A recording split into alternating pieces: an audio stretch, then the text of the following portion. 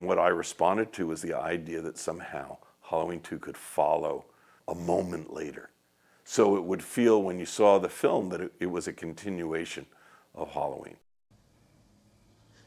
What's the boogeyman?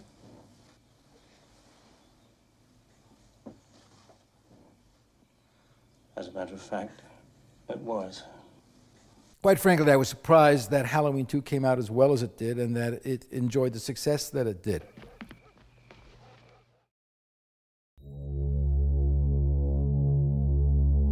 I thought it was sensational. I said, man, what are they doing a sequel for?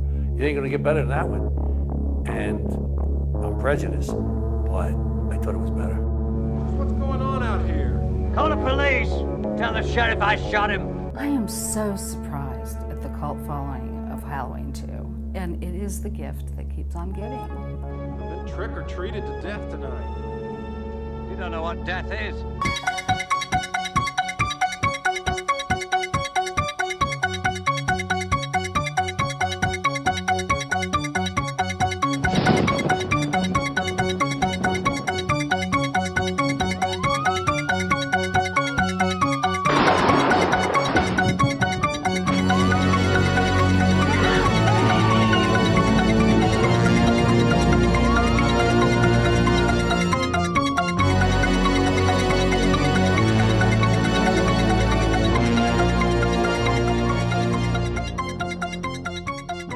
The idea to make another Halloween occurred to me after the first receipts rolled in. I thought to myself that I wanted to make another movie with John Carpenter, and it seemed like the logical thing to do.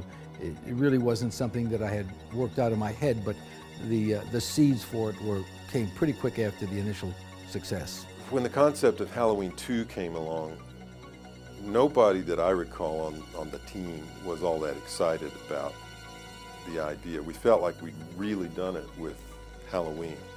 That was an original, and we left it all out there on the court, so to speak. I talked to John Carpenter about it, but he had another idea. He wanted to do another picture as his follow-up. I guess he felt that Halloween 1 was a fluke, or if not that, I think he felt that he didn't want to repeat himself, and I respected him for that. He wanted to do a picture called The Fog. And I said, sure, let's do Fog. We'll do Fog first. Then we'll talk about Halloween 2. And we agreed to do that. You've got to remember this was an era where sequel was still a concept. It wasn't an everyday thing. I had to be in Cannes for the film festival, so I left for Cannes. And during the plane ride, I happened to be sitting next to Bob Ramey, who was an old friend of mine from Paramount days. Bob was now head of a company called Avco Embassy, and they kind of made low-budget pictures, but a bit cut above. They spent a little bit more money in. They wanted to know more about John Carpenter, and I said, yeah, we're going to do another movie with John Carpenter. We're going to do 2 more movies with him. We're going to do The Fog, and then we're going to do Halloween 2. Not long after, Bob Ramey at Embassy announced that he was going to do The Fog with John Carpenter. I was pretty upset. I was livid. I called Carpenter and I got nowhere with him. And I did the only thing I could at that point. I sued them both. To settle the case, we agreed to let Carpenter do The Fog with Embassy, and we got the commitment for Halloween 2. Deborah Hill and John, as they did in Halloween 1, were the total creative forces behind Halloween 2. So it was sort of underwhelming and like, well, what do you want to do? But it was evident that the powers that be, who were in a position to do so, were gonna do it. That train was gonna leave the station. I was kind of the logical person to point to for the directing gig, and I was thrilled. It was just, yes, of course, that's a great opportunity, can't wait. So you can imagine my dismay when the script came back to me and I read it, and I just hated it. I personally was not too pleased with the script when I got it. It was pedestrian. It was predictable. It was a professional script. I just felt that they were abandoning the essence of the character. That Strode girl, that's Michael Myers' sister. It felt like everything that Halloween was not. Sort of the antithesis, where Halloween got it done with suggestion and shadows and true old school suspense technique. Somehow to me, Halloween 2 was summed up with that like hypodermic in the eyeball. It was just like, come on. The theater of the mind to me has always been something I really love, and I've used it. Halloween 1 was born of that idea, and my instructions to Carpenter has been reported many, many times, was I don't want anyone to see any gore or violence or blood in the movie. Keep it to a minimum. I want it to be theater of the mind. I want people to supply the visual images, and Carpenter understood that perfectly, and therein lies the success of Halloween. John's thinking on the matter was very clear and simple. You can't argue with the fact that since Halloween got made and all these imitators, Friday the 13th and all the others came along, horror movies had changed. There was inflation involved in terms of violence and gore and what you saw on screen, to the point at which John felt like he was in a box. He could not do the same thing that Halloween had been doing. But I couldn't do it. I couldn't do it and really do the good job that would be expected with deep sincerity. So I felt horrible, but I withdrew from the project. And I felt doubly horrible because it was my friends, my crew, my pals.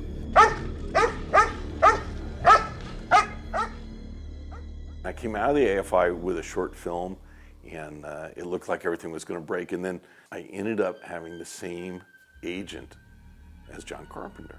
And part of the big selling point for me that this agent gave me was, look, I represent John. His career's taken off because of Halloween, and a lot of people are offering him movies, and he's not going to be able to do everything that is offered. And I'm going to do the classic bait and switch. I'm going to say, well, John's not available, but I have this young director.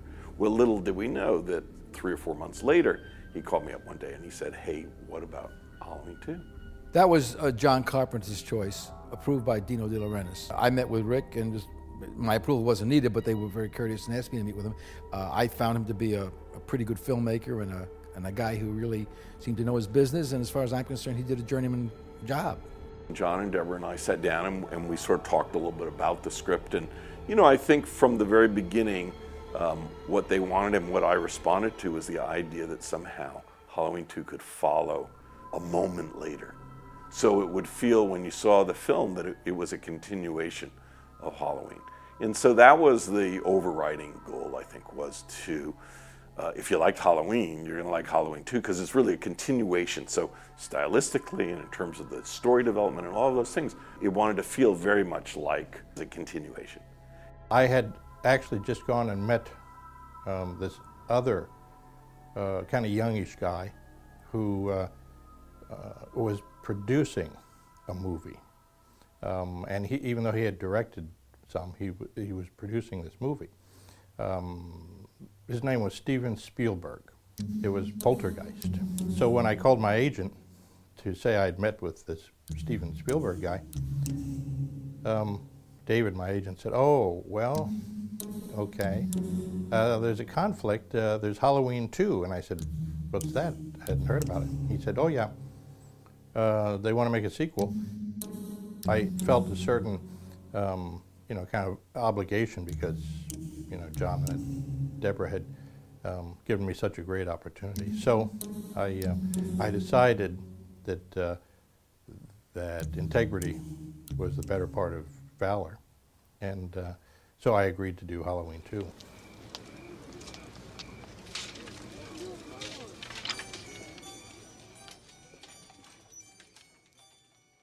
My first goal was to make it feel as much like the first one as possible, which meant very similar lighting and camera movement. And I really had watched that film a bunch of times, and there was a very fluid camera, and it was the early days of Steadicam, which was in those days called the Panaglide. We knew we were going to be shooting, you know, the majority of the film in a hospital setting.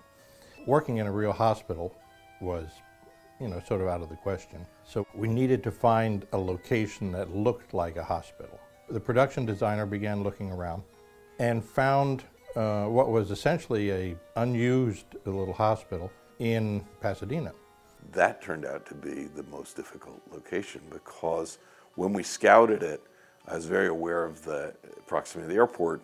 It seemed like there was a plane every 12 minutes. And I said to the location guy, you know, what's the deal here?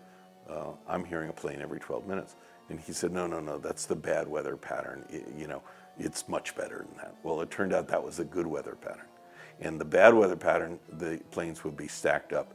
And sometimes you would go for 15 minutes without a break. They would just fly in one after another. And we had actually, at some point, we had to put somebody on the roof to be able to walkie-talkie us in when there was a gap, just long enough to try to get a scene in. And it was really hard on the actors because they just get into a scene and then this big 747 would fly over.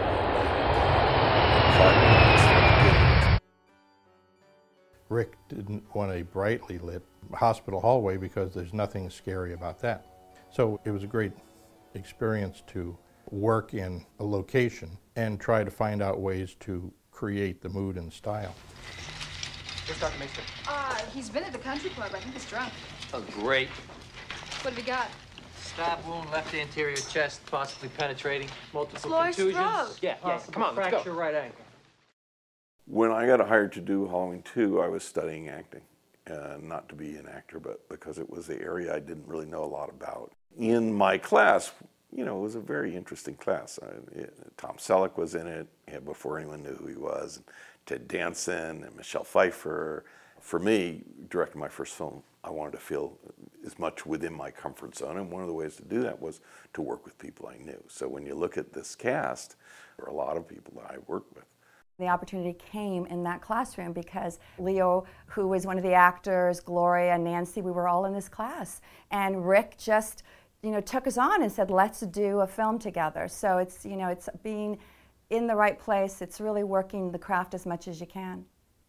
Now, you have to remember in those days that this type of movie was just kind of new, and it didn't have a lot of cachet at the time. So it was sort of like, oh, a B movie. My agent said you might not want to do it if you get it. Sorry. We worked pretty long hours. I mean, that movie was shot like a real movie. There was none of this, like, okay, 2 takes, we're moving on, 2 takes, we're moving on. There was just really the desire to make something together, to work as a team. We were all just really grateful to be on this set and to be doing this film because we all had seen the first one.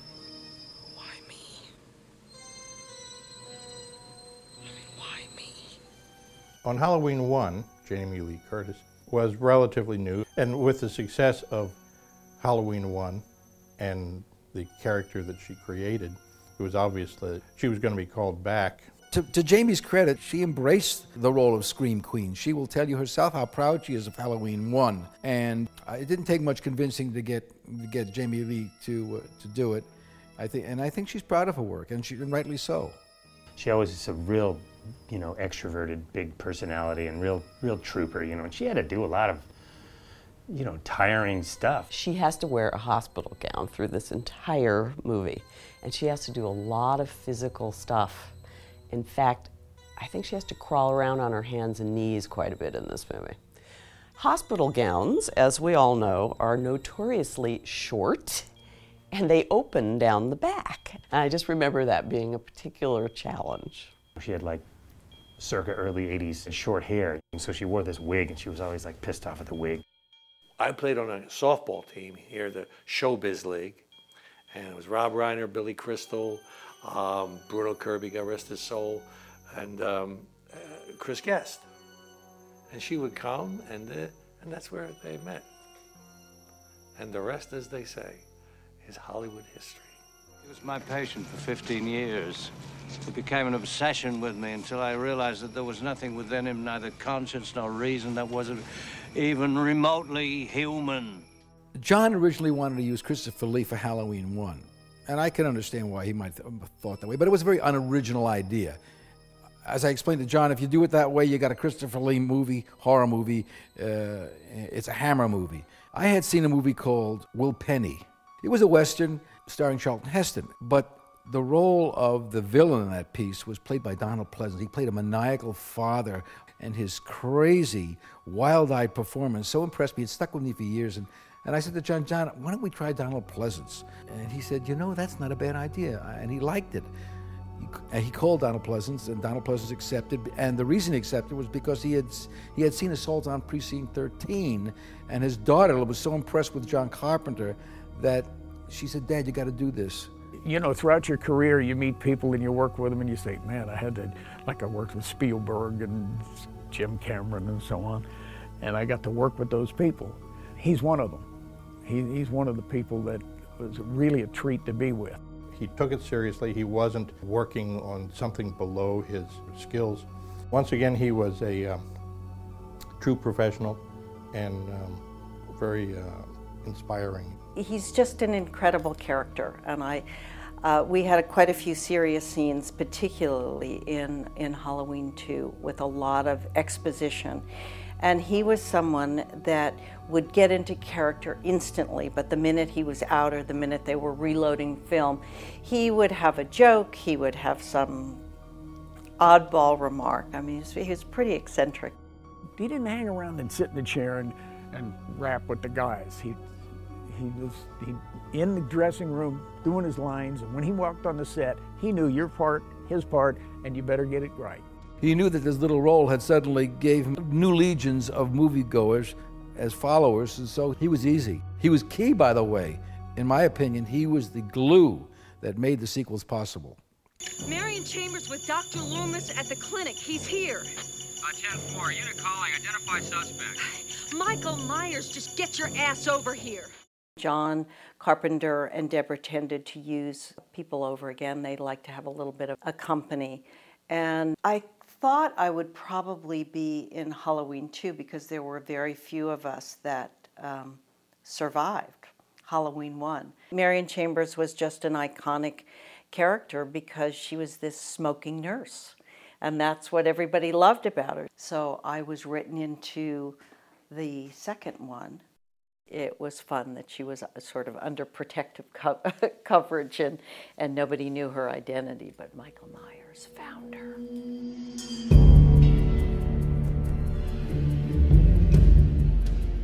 I met John Carpenter on Escape from New York. He and Deborah Hill, they produced that film. And again, I was doubling Kurt Russell, and that was the reason that I was pushed onto them. When Escape finished, John went on preparing something else. It might have been The Thing, I'm not sure. But Deborah went to do Halloween 2, and she called me up and said, would you like the job as stunt coordinator? We'd love to have you. So I said, yeah. She said, well, you got to come in and meet the director. Well, that was okay. I was used to that anyway. So I went in and talked to her, and she said, go down and meet Rick. He's down at the end of the hall, Rick Rosenthal. So I started down this hallway and stopped, and I looked in this office, and there was just a desk, a chair, and this mask laying on the desk. So I went in, I got the thing, and I put it on, and I walked to Rick Rosenthal's doorway, and I just stood there and looked at him. And he said, who are you? I didn't answer. He said, who the hell are you? And I kind of chuckled. I took the mask off. I said, hi, I'm Dick Warlock. I'm here for the job of so-and-so. Well, come here and sit down. So I went over and sat down. We had our little meeting. I got up to leave, and I had the mask in my hand. I turned back to him, and I said, is there any reason I can't play this guy? He kind of looked me up and down. He said, if Deborah doesn't care, I don't care. So that's how I got the job. And we just hit it off, and there was something about the way he moved, that he glided as Michael Myers. Now, I hadn't seen the first Halloween when I got the job for the 2. Knew a little bit about the character because of what Deborah had said. So I thought, well, I better watch this. So I watched this, and I really, in all honesty, with all due respect to the guys that did it, and I understand there were 5 different people did it in the first movie. So with all due respect to Nick Castle, I couldn't put it together, what the character should be like. It seemed like when I put the mask on, I went,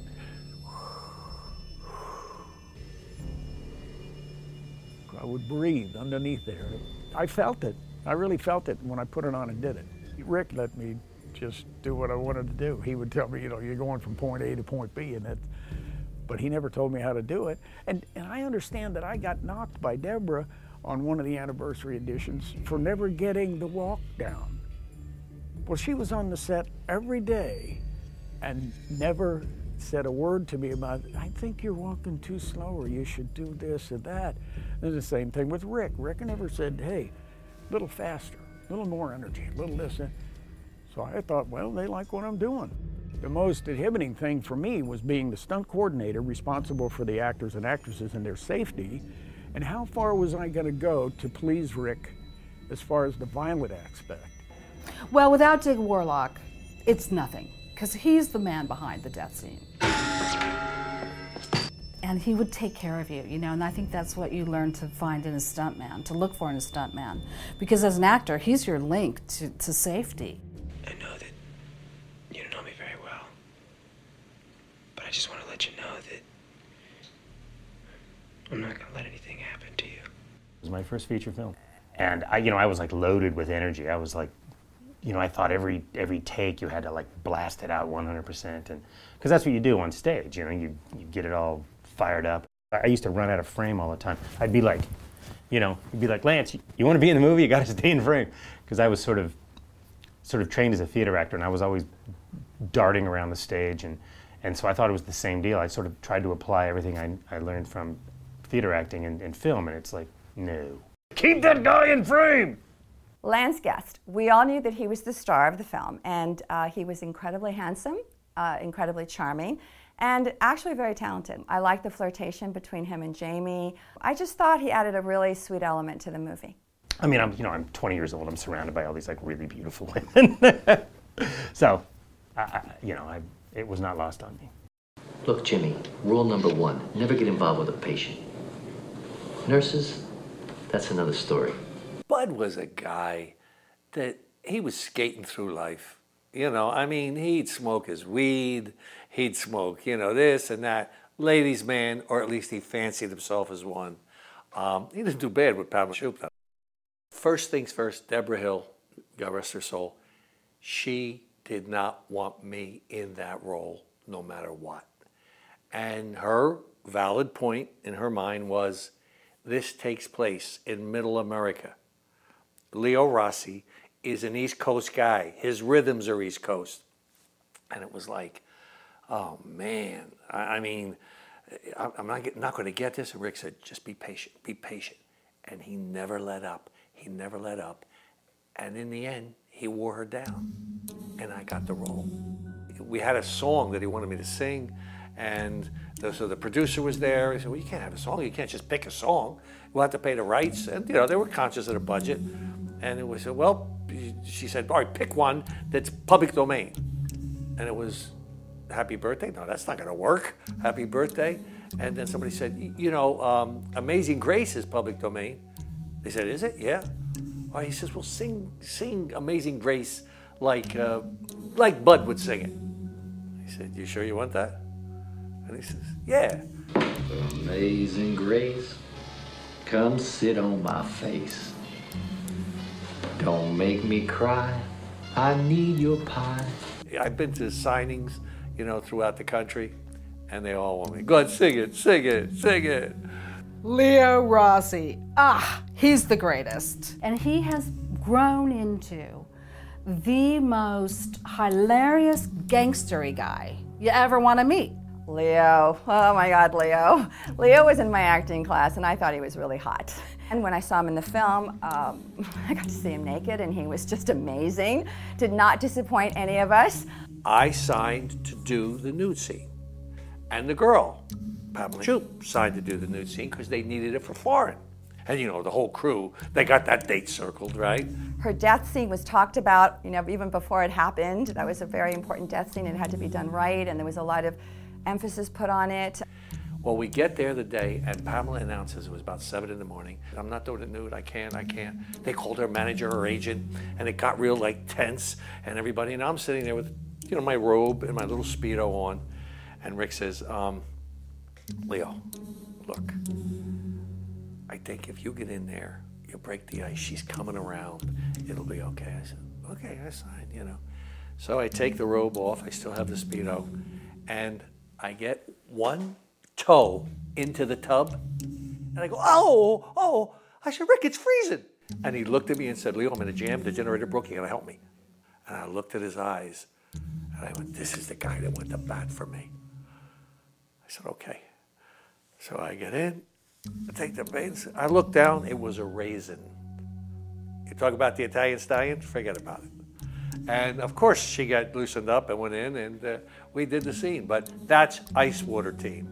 Ah, boy, you want to do nude scenes? You want romance? Uh-huh. Okay, you got it. The hot tub scene was probably my favorite. And it wasn't because of the obvious reasons, right? Because I never saw those obvious reasons until the movie came out. What Dick had said, this is how it was choreographed. He said, when I grab you, right, arch your shoulders back. You know, keep them back. I'll give tug 1, tug 2, tug 3, as far as you can stretch them back, and then tug 4, let yourself just go completely loose. I'll cushion your fall as you go down. Top-notch stuntman, he was a stunt coordinator. He did it perfectly. Pamela Susan Shoop, I had to dunk her into the water, right? So I just talked to her. I said, what I'm going to do, sweetheart, is I'm going to put my hand on the back of your head, and when you're ready, I'll just apply a little pressure. When you're ready, we go down. When you're ready to come back up, you apply the pressure, and I bring you back up. And she was very happy with that. And so those are the things that I was concerned about as much as playing the character. Dr. Mixter, it's an emergency. My most vivid memory of shooting is that we were shooting my death scene where I get the needle in the eye. That was one of my favorites, the way Rick had me come out of the darkness. I liked that. I thought that was really eerie.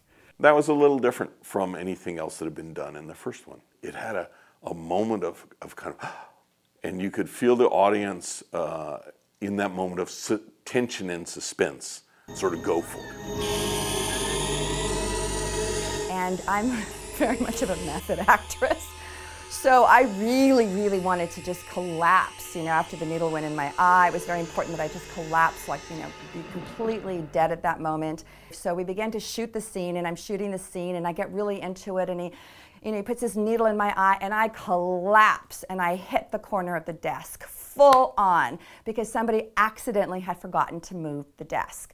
So my eye is cut wide open, I'm totally bleeding, and I'm yelling, use it, use it, use it. And poor Rick goes, cut, we can't use it. And I'm fighting him to use it because it was real blood, it was real gore. And so they ended up taking me to emergency room, and I have 11 stitches or 9 stitches in my eye.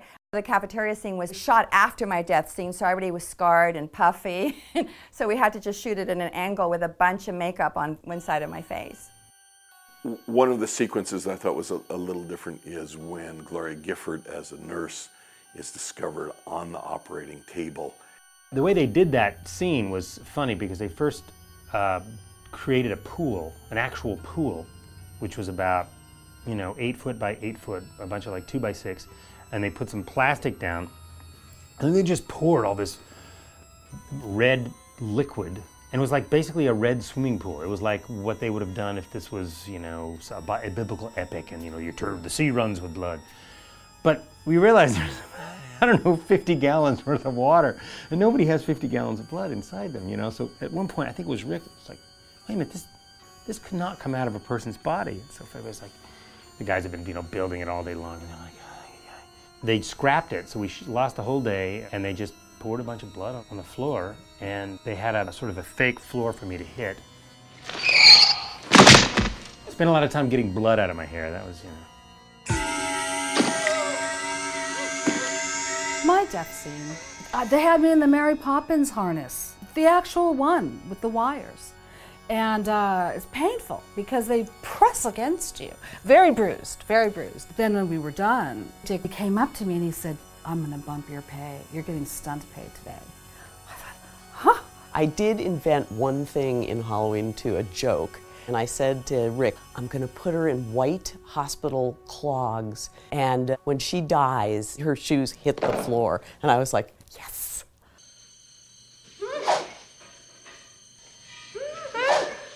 The scene in the movie where I'm slashing, I hate that. But I've had fans come out, that's my favorite scene. I don't understand that, but anyway. The fire scene at the end, we did that 2 times. So we set up The interior of the hallway, having a roof on it made it extremely dangerous because the fire had nowhere to go, and it went to the ceiling and rolled out. We set up multiple cameras and then cleared out the stage completely. We were told to stay outside during this particular fire walk, which was one of the final stunts in the whole thing. And so we didn't witness what happened, but the stage door is gigantic. It's like a 5-car garage, if not more, and it's very heavy. And we were out there. And then when it blew, it was larger than we had even thought. It moved the big, huge, giant loading door. The entire door just went like that. And we're like, what happened? And then, you know, we found out later that there's a bit too much fire in the fire walk. And I came through the fire, and when I came through, it ignited me. Well, by this time, the flames are boiling and going down the hallway. I burned my arms right here because the suit I was wearing, which they don't have anymore, had zippers. Well, the heat transferred right through there and just burned my arms, but not severely. They just put a little salve on it, and we did it again. So we had to do that scene twice. And at that time, the other stunt guys in the community said that was one of the hottest burns you'll see. Very effective, and also a great sort of visual climax to the film. Deborah told me we're not going to do that thing anymore, because I said, can I have the mask? She said, yeah, we're never going to do another movie with him. So I grabbed the mask, I got the coveralls, the scalpel, the L-rod knife, the boots, and off I went. I have been a big fan of Carrie. I thought the ending, particularly this sort of one last, in that case, literally from the grave. But I liked the idea of when you think the movie's over, it's not. And we had come up with this idea in which you think Jamie Lee is safe and she's going off in the ambulance and nothing can touch her, and we're 100% sure Michael Myers is dead, and because we've seen him burned to death. And but it'd be nice if there were one more twist. So we came up with this idea that Lance would sit up, and in that first moment, all you would see was the sheet, and there'd be just that one last little. They didn't really want to kill me off, and they wanted to maybe spin off some other thing if, you know, Jamie was going to do more movies. So I think they just didn't want to kill me off. So as far as I was concerned, you know, I lived and everything's going to be fine. You know, I just got a bump on the head. Nobody said anything to me. I never knew until I saw the film that that had been cut. Oh, no me. Oh, okay. Does that mean I didn't even think that I died? I never even occurred to me that I died. I was like, oh well, they just cut that part out, but I'm still alive. And to this day, I don't know. You know, who made that decision? Was it a studio decision, a John decision, a Deborah decision, a Universal decision, a foreign decision, a Mustafa decision, a Dino decision? I think it was proper to sort of give her the last thing all by herself, and you know, make it about her. It's not about me; it's about her. So, I think it was proper. I think it was the right way to go. Well, Halloween 2 had a lot of cooks, a lot of chefs. I was hired to direct it, but we also had a director before me, John Carpenter, who had, you know, because this felt like a continuation, in many ways he had a very strong opinion. And then Mustafa was the producer of record, but Dino De Laurentiis was also the financier and also a producer. There were times where they wouldn't agree on things, and so sometimes I was like thrown out there, well, you show it to Dino, but don't forget there's certain things we really like that he isn't going to like. And so I'll never forget when Dino saw it, early on there's a scene where a kid shows up outside the emergency room with his mom, and he's got a razor blade in the roof of his mouth, and Dino hated that. And I knew that John and Deborah really liked that. And Dino was like, you know, oh, that's terrible, we need to take that out. And I was like, well, okay, but, you know, I think John and Deborah really like this. And so there's a little bit of that. Mark Goldblatt cut the majority of the picture. They called me to cut a TV version of Halloween 1. And I was in the next cutting room from where Mark and Rick Rosenthal were working. Deborah and John weren't happy with the director's cut. and they asked me if I would come in. They wanted fresh eyes on the picture. They asked me if I would come in and work on it with John over the weekend. And John and I went through the picture and cut about 14 minutes out of it. And John knew that he was going to write new scenes for the picture, and he wanted me to cut them. So there were a couple of additional scenes that were shot later on that were not in the original script that sort of raised the stakes and upped the ante and upped the body count. John showed up on the set and Rick wasn't there, and I thought, well, what's going on? And the reason that they did that is that nowhere in the movie did it explain how Michael knew that Laurie Strode had been taken to the hospital. So he comes out and he's laying out a shot where this child is supposed to walk down the road with the radio on explaining where Laurie had been taken. And he bumps into Michael Myers, and then Michael heads off to the hospital. Then he shot, I think, the burning mask at the end, and there was another kill that I made, which never made sense to me, but I walk across the neighbor's yard right after the opening, and this gal's talking on a telephone, and I hide in her house and cut her throat. The style of the film evolved into a little bit more classically what's known today as a slasher movie. There was a bit more violence, but I thought it was rather well controlled, and by today's standards, quite tepid anyway. So I would say that, yes, they did jack it up a little bit, but nothing seriously different from the initial concept. I liked the picture, and I liked what John came up with to add into the picture. I think the scenes that John wrote amplified some character stuff, and we moved the picture along. It was pretty lean. You know, I think whenever a director directs a film, there are always factors. Filmmaking is not a pure art; it's a collaborative art. And you know, if you want to paint, you paint. If you want to sculpt, you sculpt. And those are single-person decision-making arts.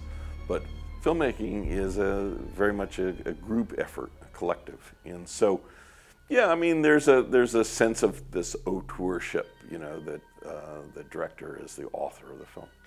And I think that's true when it's a personal story and it's autobiographical and the director's written the script and all of that. But, you know, there are times also when you're hired and you're hired to do a certain kind of job.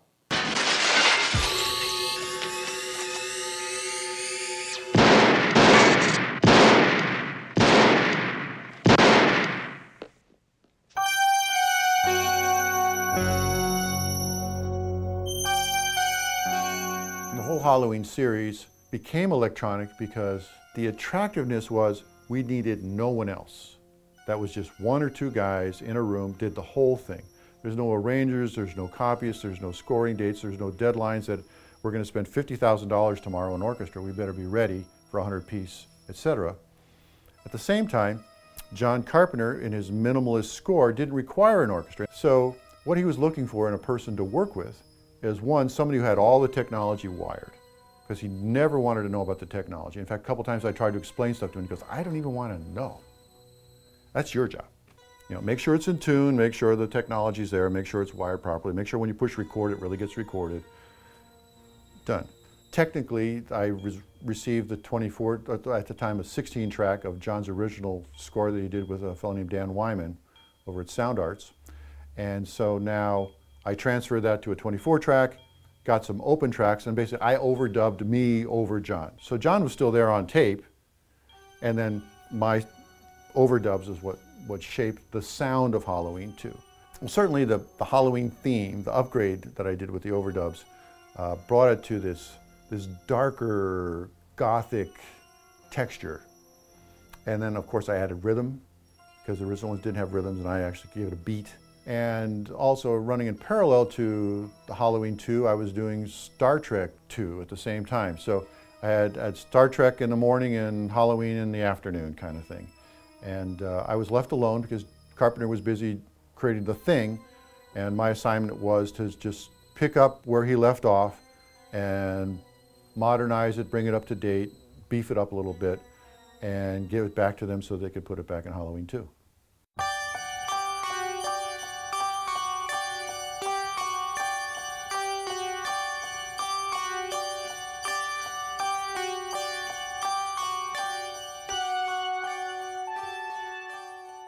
The first time we saw the film done was at Universal, and it was a screening. And I had my parents come up. It was my first movie.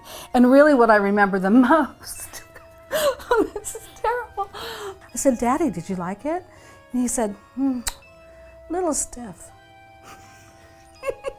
As far as I'm concerned, the film was pretty much Pavlovian.